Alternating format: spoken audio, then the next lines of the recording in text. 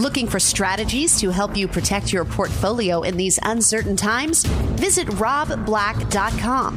robblack.com, powered by EP Wealth. Did you see what Nvidia did? We'll talk about that for sure. Have you been paying attention to the debt ceiling?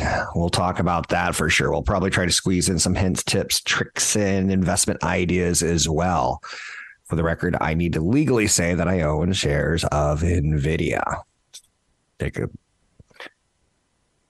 everything, consult a broker advisor taking any action on any stocks I ever mentioned on air, especially if I say I own it. Okay.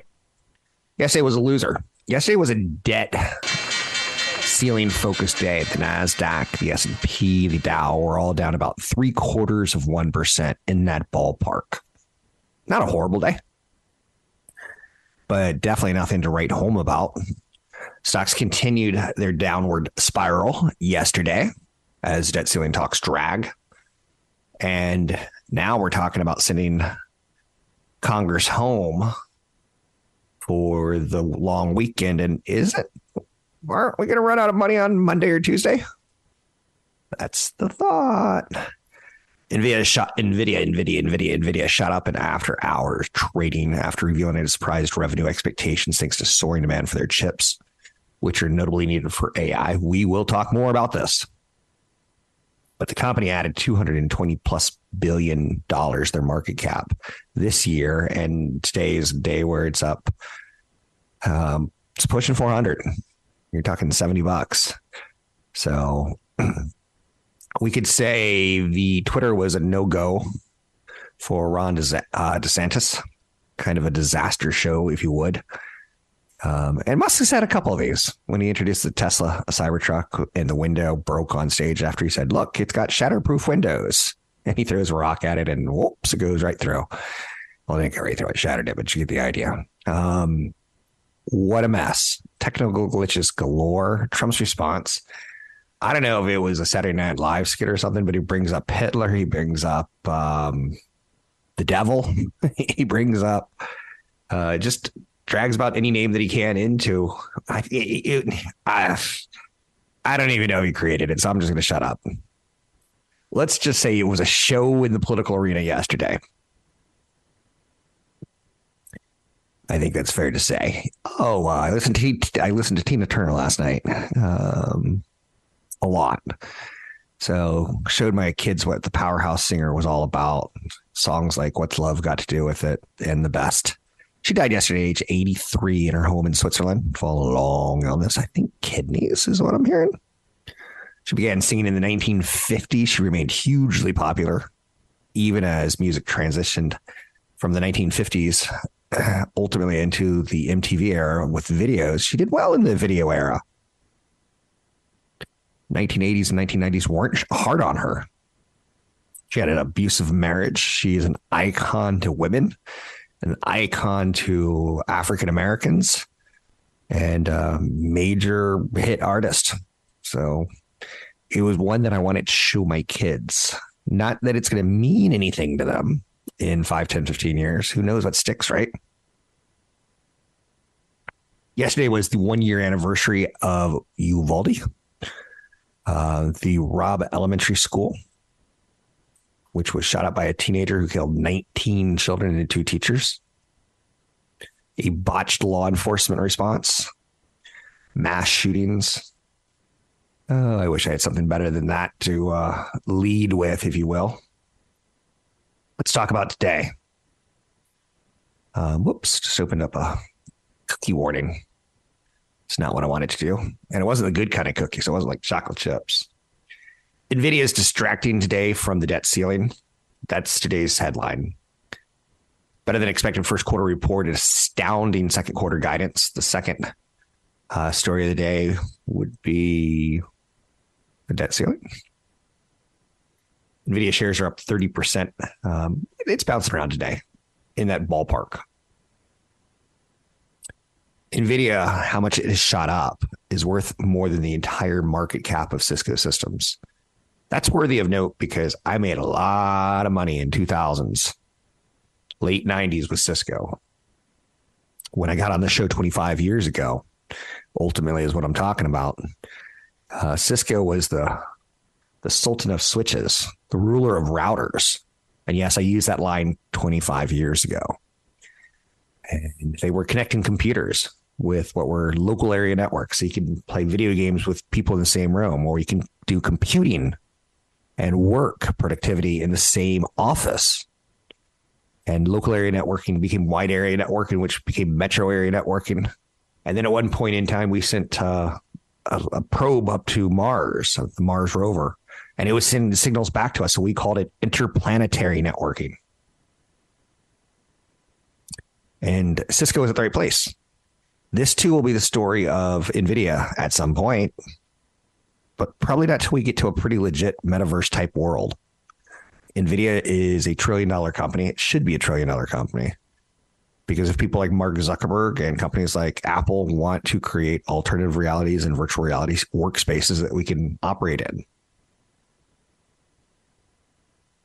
If I had to bet on one thing or the other, I'm betting on AI much, much bigger than I am on the metaverse.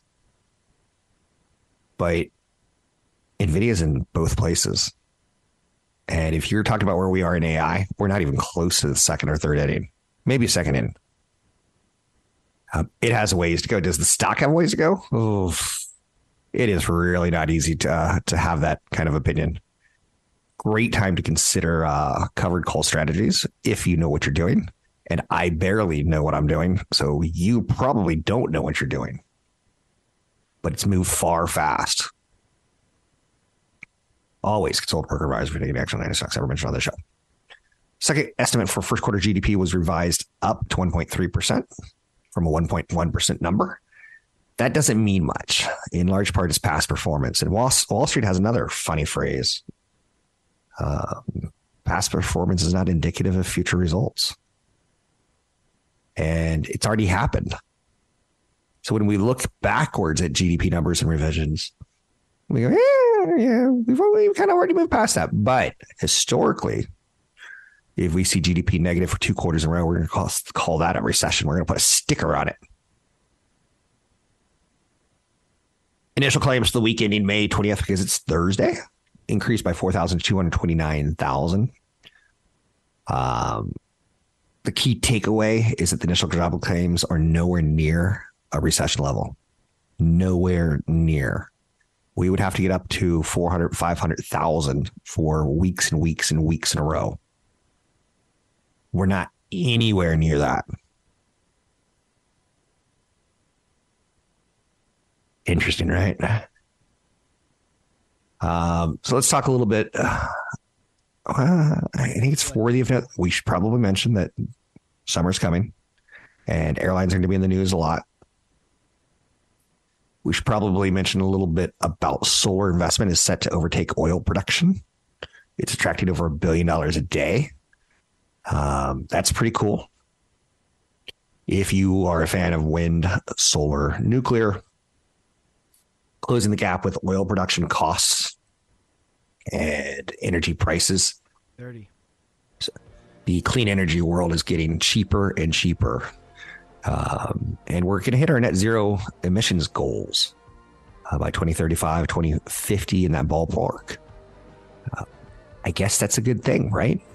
We'll talk about this and much, much more. Big event coming up tonight in Palo Alto at the Elks Lodge. It's wealth preservation and retirement income planning with CFP Chad Burton and myself, 6:30 to 8:30 in Palo Alto. Retirement planning is more complicated than ever, and it can be hard to even know where to begin. So set aside Thursday evening, May 25th, and get ready to learn some strategies from Chad Burton and Rob Black that can help you retire better and pass on your estate while minimizing taxes. That's May 25th at the Elks Lodge in Palo Alto. This event will focus on retirement income and tax planning. If you're nearing or are in retirement and have at least $500,000 in investable assets, this seminar is for you. Chad will explain how to transition your portfolio from the accumulation phase to the income phase, which accounts to draw from first, how to protect your estate from long-term care costs, and much more. Learn how to invest during high inflation and interest rate moves, Social Security strategies, and managing IRAs and 401ks in retirement. Rob Black will share market happenings and trends. That's Thursday, May 25th, 6:30 p.m. at the Elks Lodge in Palo Alto. Alto. Sign up for the event at chadburton.com. For KDOW listeners, we'll waive the sign-up fee. chadburton.com. It's a seminar night for me,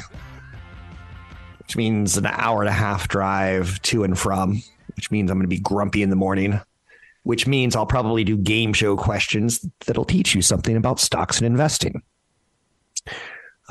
tomorrow. But today it's all about AI and about the event tonight in Palo Alto Elks Lodge. And I've really figured this out about myself recently. This is my event now. I've come of age where I went from a guy starting a company 25 plus years ago and promoting Wall Street on air, on radio and podcast 25 years ago. And now I'm coming into, I need to take my foot off the gas and think about retirement. So this event is really about me, and I'll go into a little more detail on that because I do believe in what financial planners offer. If you have over 500,000, I think they could be incredibly beneficial to you in retirement.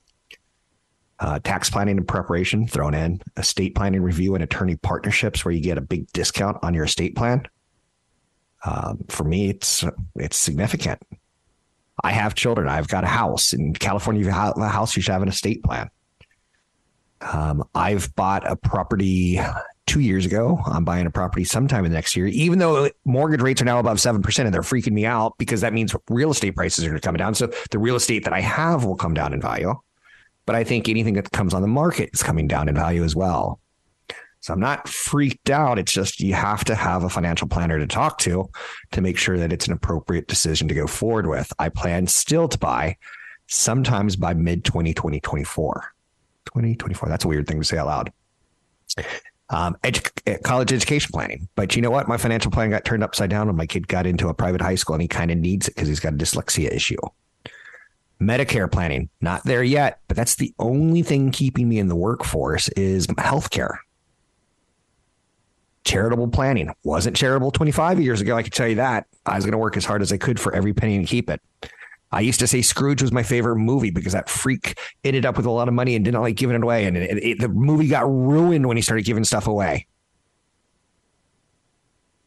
Next generation planning. How much do I leave to my kids without ruining them? This is all stuff financial planners help you with. Social security analysis. I have a bigger income than my spouse. Do we take it early and invest it but see, the social security planning is going to have to blend into my financial planning because my tax rate is going to be heavily not tied towards capital gains, tied towards dividends when I retire. So anyway, that's what we're going to be talking about tonight. And that's why the event is really for me, people with $500,000 or more. I can literally say this and I hope I don't piss you off. I got tens of millions, more than 10. That's crazy. And at 25 years ago, I had nothing. I had college debt and I invested and I invested and I invested, which brings us to Nvidia. 25 years ago, I had a guest on the show, Christopher Knight, and I'm going to let you take a second. Christopher Knight, who is he? He was on the board of directors for a little company called Nvidia. And I was playing a game called Doom when I wasn't at work. I was playing Quake at night because I had a network, a Cisco Systems network. I had a router in the office and I was connected to the internet and I was playing against other people. Now, I would work literally 16 hours a day and I'd video game for 2 and I'd do it at work because I had a network there. That's how old I am. But Christopher Knight came on my radio show 25 years ago and talked about Nvidia. And it's kind of a high-end CPU kind of company, but it wasn't a CPU, it was a GPU. I was like, what's a GPU? He said, graphic processor unit. And why was Peter Brady on the board of directors of Nvidia? I don't know. Maybe they liked having a celebrity who could walk around and talk about their product. I've owned Nvidia, I've owned Apple, and I've owned Microsoft for over the last 25 years. And I have concentrated positions in Microsoft and Apple. So I'm using covered call strategies as a financial planner. Like, it's pretty nuts that this event's all about me tonight in Palo Alto at the Elks Lodge. But Nvidia stock is exploding after guidance for the ages. And for the record, Christopher Knight was probably the nicest guest I've ever had on air. He was willing to answer all questions Peter Brady. And I didn't really grow up with the Brady Bunch. I grew up overseas, which we didn't have TVs, which is kind of weird to think about. We had TVs, I didn't know German and Turkish and Japanese. So it didn't do me a lot of good. So sad today. Nvidia's up $75 and Apple's up 6 cents. So sad. But Nvidia cemented its status as one of Wall Street market's darlings. I'm a little bit scared that things are getting more and more concentrated. Company's market value is going to rise by $200 billion today. Apple's $191 billion pop in November of 2022 is the current record holder. As far as biggest pop in a month ever, Nvidia is going to take it out. Nvidia founder and CEO Jensen Huang told analysts the very upbeat outlook reflects a fundamental shift to accelerated computing. In turn, that places Nvidia chips that power generative AI in high demand. It's bringing on a whole bunch of other companies, but more on that later. Stifel has upped their price target to $370 a day and have a hold on it. They were at $300 yesterday. They say NVIDIA's recent momentum continued as first quarter results beat consensus expectations. They have what's called an A100 chip. It is not part of the GPU world, per se, of graphic processing for video games. But they have both. GPUs are great for the metaverse and video games, which, for the record, a couple of years ago, NVIDIA and AMD came out with a new product. And that was at the same time and they come out with a new product every 2 years for GPUs. And that was right about the time when Xbox Series X and the PlayStation 5 were coming out. And AMD got the contract for both. And people were like, oh.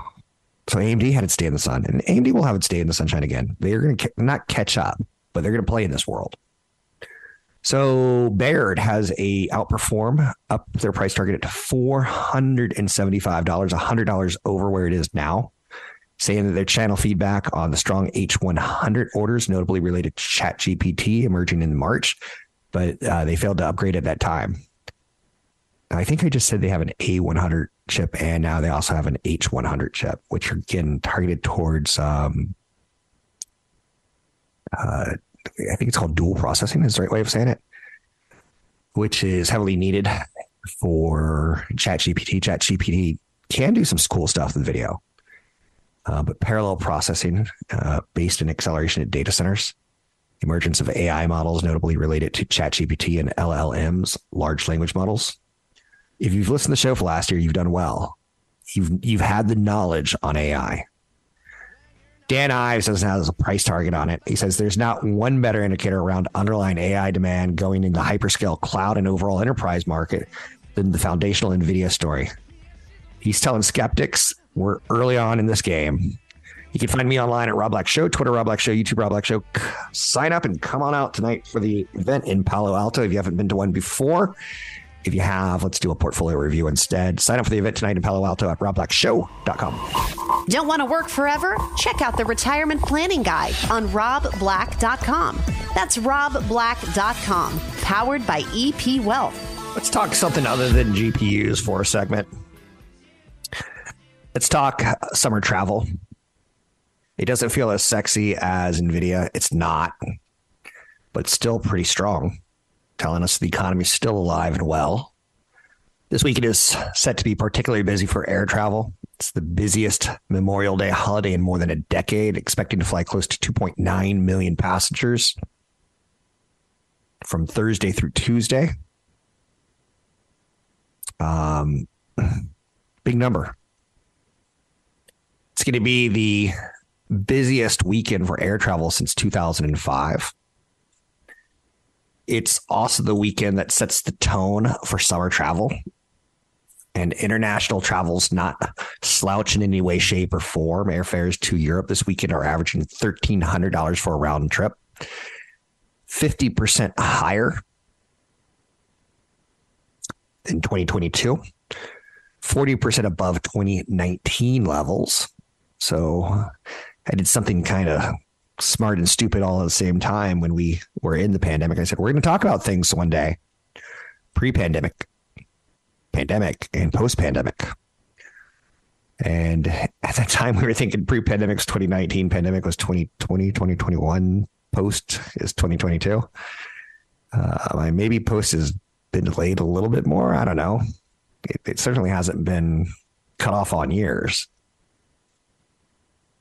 But airfares to Europe are averaging $1,300 for a round trip. That tells me that American, Delta, and United are going to do well because they're exposed to international travel. Domestic demand also looks strong. Seat capacity from U.S. airports is set to be 17% higher than the same weekend last year. Get to your airlines early, ladies and gentlemen. There are signs that domestic ticket prices are beginning to cool off. The average airfare for a U.S. round trip sold in April fell 6% to $551. So as an analyst, as someone who's looking at Wall Street for investment ideas, I don't play the airlines. I kind of sometimes wish I did because I think it's pretty easy to look at. But they've got unions, and this is an area that you're going to boo me. Get ready for the boo birds. Throw the tomatoes. I don't like investing in companies that have unions. That's not totally true, but generally speaking, Tesla is able to rock Ford and General Motors because Ford and General Motors have unions and legacy employees that they still pay for years and years and years and years after they've retired. That's a problem in the investment world. So the divergence between domestic and international numbers can largely be explained by timing. COVID-19 testing requirements were still in place for travelers last year. This year, all the pent-up demand for travel post-COVID was funneled into domestic travel. This summer, with international travel back with a vengeance, the opposite is the case. United Airlines thinks it can reach earnings per share of between $10 and $12. They are warming to the target of earnings that they feel comfortable with. Strong demand over the weekend could be a harbinger that these guys have a little bit of play in them. So let's talk a little bit about probabilities. I took a lot of math classes in college. I'm pretty good at math. So I'm pretty good at, my favorite class was probabilities and statistics. I like playing with numbers to the point that when I told my spouse that if I need to fall asleep on a Saturday and take a nap, I'll turn on a baseball game because it relaxes me. The statistics of baseball relax me. How can a pitcher who throws an ERA all season long of 3 be giving up 4 runs in an inning? You're like, no, it can't happen. And I'm out like a light bulb. Numbers kind of relax me. It's a little bit like that movie, A Brilliant Mind, but I'm not saying I'm brilliant. Just a little bit like that. I know that if you play blackjack, you want face cards and you hate small cards for the dealer. And most people don't grasp that. You're not counting how many small cards there are. You're counting how many face cards there are. And if there's none in the first half of the shoot, you bet big in the second half of the shoot. And again, in no way, shape, or form would I ever endorse anyone gambling. I think most people lose at gambling, so I say don't do it. But probabilities are something that you kind of wax poetically about in life. And it's something that I try to narrow in on if I'm going to talk about anything on air. I like companies that have 1 billion plus users, 100 million plus users. Anything less than 100 million, I don't even give it my time. You can tell me that this company has AI. Oh, good golly. I heard Melissa Meyer in an interview yesterday. I know you're saying she was with Google and she was with Yahoo, right? Yes. Big time, bigly. And she ultimately, she's now working for a company that's like getting your contacts in your phone organized better. I'm like, that's a fall from grace. That's just to have a job. That's not changing the world. again, if your contacts, it could like say, hey, I clearly see that you're calling your friend Tony a lot. Did you know his birthday was on this date? And did you know he got a mortgage? So it's checking with LinkedIn and things like that. You see where I'm going at with that. Okay. I can't help myself. I can't quit myself. The hype in AI stocks, not a bubble yet. The little guy, the retail investor, hasn't been playing it. So we're going to get to bubble levels. We're just not there yet. The hype in artificial intelligence is real. I think artificial intelligence is going to change productivity in the United States, much like the internet changed productivity in the United States. And every company, even if it's Melissa Meyer's stupid little appointment, contact cleanup technology, every company is going to be using artificial intelligence in some way, shape, or form, trying to get more from the workers. And once you invest in AI, you don't have to pay it overtime. You don't have to pay it sick leave. You don't have to pay it maternity leave. The hype in artificial intelligence is real. And so far, what we've seen is Microsoft, Alphabet, and Nvidia. There will be others. Google Trend Search is something I look at on a daily basis when I'm just doing my research for the day. ChatGPT is a keyword. It's outpacing the search interest in Bitcoin. So right there, I'm going to tell you, I think Bitcoin has less upside.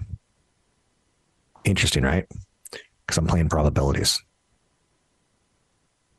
Interest in tech stock is nowhere near levels reached during the pandemic era, speculative tech bubble. There's been bursts in attention following the peak in February 2021 that continues to get smaller and smaller and smaller in Google Trends. So if you're doing a search for tech stocks on Google, you might end up with a list of NASDAQ names. So it hit its peak, the word tech stock, as a Google search term 14 months ago. So as far as artificial intelligence goes, it's climbing the numbers. Massive implications for all businesses. ChatGPT, and it's got much more legs than the hype surrounding the metaverse, cryptocurrencies, and Web 3.0. So the appeal, I think, is going to be permanent. The hype around AI is given how transformative the recently tech launches from OpenAI and Alphabet have been seen. At this point in time, the attention from the average person who uses Google, it's nowhere near a peak. Just throwing it down there for you. Hope you're picking up what I'm putting down. 800-516-1220 to get your calls on the air. Anything that you want to talk about, we can talk about. You know, it's going to be a weird winner in AI, even if they don't come out with product, and they will come out with product, is Apple. Because when you go to Apple Store and Google Store, and you want to get some sort of chat GPT for your phone, if it's going to cost $20 a month, Apple's going to get 30% of that transaction, that 30% of new subscriptions. So OpenAI launched an iPhone app for the wildly popular ChatGPT last week, and the app quickly rocketed to the top of iOS app store charts. Again, do you start seeing how I play with numbers in my head and how I like to see them, and then I start working with probabilities? I don't want to say, what's the basketball term? Ball don't lie? I don't even know if that's right. That sounds right, but I don't know if it's right. I want to say numbers don't lie. I love data. So let's take a look at the big picture. Nvidia's huge gain is boosting the S&P 500 and the NASDAQ today, as well as fueling buying interest in other semiconductor stocks. Fitch has put the United States AAA credit rating on watch. Now, Fitch isn't the biggest and most important credit reporting agency. I believe Standard & Poor's is. But the debt ceiling worries are real. And tomorrow, Wall Street will have forgotten everything that NVIDIA did today. The longer we don't have a deal, the more stressed and anxious the market's going to get in the short term. And when a deal gets done, the more opportunity, I believe, consult a broker advisor to take action on any thoughts I have, that this market has a little bit of a coil in it to go higher. 30. Germany reported a second quarter of contraction in GDP, and it's making the world afraid of Growth concerns. So Germany is basically in a recession. And all I got is this stupid shirt. You can find me online at Rob Black Show. Big event tonight in Palo Alto at the Elks Lodge. I'll be talking about Nvidia, the economy. Chad will be talking about wealth preservation and income planning and retirement. That's what the event's really about. Sign up today at robblackshow.com. Questions about Social Security? Check out the Social Security Retirement Guide at robblack.com. That's robblack.com. Powered by EP Wealth. 2 weeks ago, I was looking at my shows and I was looking at the numbers on podcast, and I feel like I've slacked a little bit. So I'm putting a little bit extra effort into making every show powerful. I pledge if you listen, I'm going to do my best to get you a nugget or two to get you to retirement. AI is at its early stages because retail investors haven't started talking about it aggressively at the water cooler.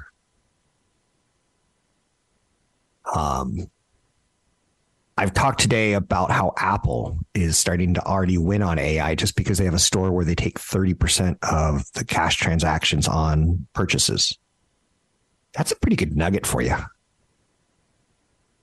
The IRS is boosting HSA limits for 2024 by a record amount. HSAs, if they're offered to you and you're not paying taxes on it and you can put pre-tax money into it, it's a pretty powerful thing. Health saving accounts.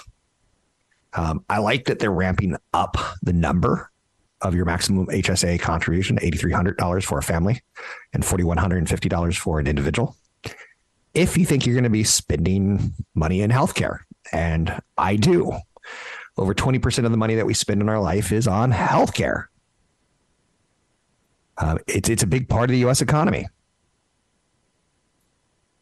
So I keep trying to talk about these kind of things. A little tips, hints, tricks. Self-made millionaire gave some advice on CNBC recently that I think it's funny because there's terrible life advice.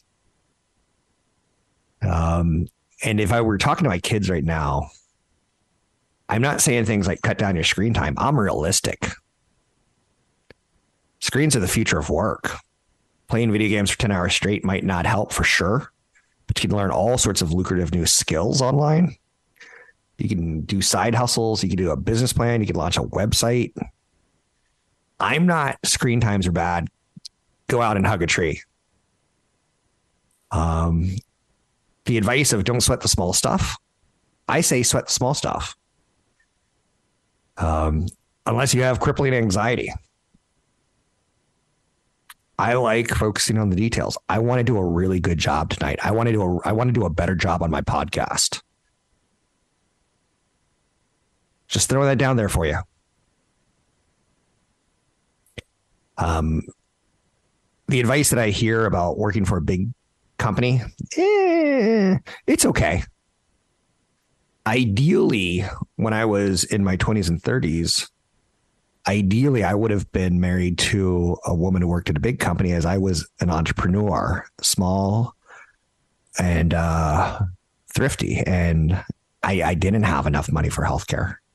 Whereas the big company gives good healthcare. So you could kind of balance some of these financial issues in your life. I grew up playing video games and playing soccer. There's no jobs in soccer. I got to the college level, and then after college, I was like, do I want to go play in Italy for a year? Nope. But my two passions were soccer and video games. And I'll tell you, my largest holdings in Apple, Microsoft, Nvidia, they have benefited in large part from that knowledge of video games. So I'm okay with following your skills and passion in career, but be realistic. And this is really pretty interesting. I was talking to a coworker at EP last week, and he was on the under 20 team for Nicaragua. And he flat out said, I got to the point where I was like, do I want a career? I have to leave soccer. And the dude has the skills to be elite worldwide player. Working at EP Wealth, he's got those same skills of getting up early and practicing, sweating the small stuff. He's an elite trader, and I think that's pretty darn cool. Buy a house and settling down. Is that important or not? I think in a high inflation period like it is now, I think you need to be careful with it. But long term, real estate's great. Short term, real estate's very, very dangerous. I own real estate, and the real estate that I've done well on is stuff that I've owned 5, 10, 15, 20, 25, 30 years. I don't look at it as I have to make money today. For the record, if you're signing up for the event tonight, it's really only appropriate for people with $500,000 more and people who haven't been to them, because it's a very, very similar seminar to previous ones. So I'll have to cancel your ticket if you've previously signed up. We just don't have enough space for repeat. Here's a sad fact. Generation X is not saving enough for retirement. This is my generation. The average median retirement saving is $81,000. Generation Xers are nowhere near on track for what they'll think they'll need for a comfortable retirement. I think you need at least 1.2 to 1.4 million to retire comfortably somewhere in the United States or overseas. I think 2 million is a better number. For me, it was 4 million was my number. I blew way past that. But initially my number was 1 million. And then a spouse, I added another million, 2 million for us. And then we added 2 kids and I doubled that number to 4 million. Now I'm playing with much bigger numbers, luckily, thankfully, pleasantly. But what's your happy retirement? You should save at least 15% of your pre-tax income each year for retirement, which includes any employer match. You should take advantage of HSAs, health savings accounts, when you're not paying tax on it and the money is used tax-free and it grows tax-free. So no capital gains tax, no income tax. And later on in life, you're not paying on the back end. It's a pretty amazing tool, HSAs, that isn't widely known by most. Social Security at full age is 67 years old, and Generation Xers are going to have to play with retiring at 70 so they can get what they're supposed to in Social Security Plus. If you're not saving enough, you got to work longer, and that's fine. For some people, that's great. So for some people, it'll keep them young and alive. Anyhow, and anyway, big event coming up tonight. Hopefully you can make it out. It'll have a good energy. That's for sure. After Palo Alto, I'm doing an event in Los Gatos late in the year. Probably some pints and portfolios around. But it's wrapping up fast. The year moves quickly. You can find me online at Rob Black Show, Twitter Rob Black Show, YouTube Rob Black Show. Learn more about the event at robblackshow.com. It's robblackshow.com. Tell a friend about the show. And if you own Nvidia because of the show, congratulations and good luck.